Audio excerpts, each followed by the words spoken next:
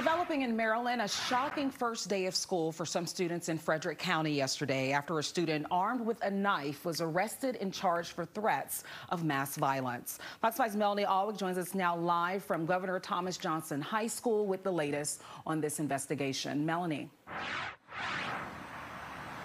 Good morning. And this time yesterday, it appears a violent clash was brewing. Students coming to school this morning told me that they think it was gang related, and the school resource officer apparently stepped in between two groups of students when they saw a disturbance beginning to form, and they said that they were able to separate these two groups of students. It was 9:05 in the morning, and we're told the school resource officers got the two main students who were in conflict with each other away from each other, and then one of them escorted over to an area with the school resource officer and some school administrators, and that student allegedly then pulled a knife.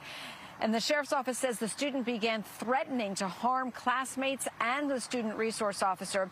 The officer then pulled out his taser and said he would use it if the student didn't put the knife down. The taser was never deployed. The student dropped the knife, but more deputies actually had to be called into the school to calm the situation and take the student into custody.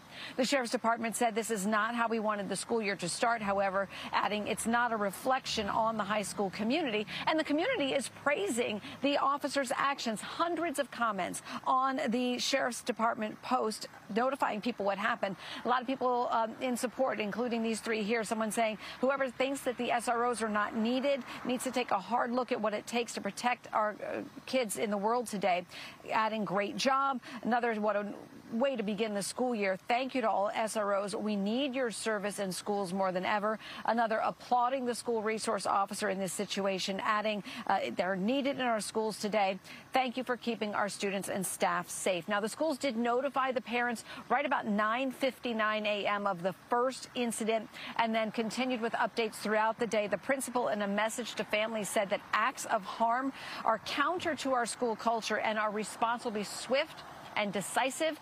As you mentioned, that student is now being charged as an adult with a number of very serious charges. His name is not being released because he is just 16 years old.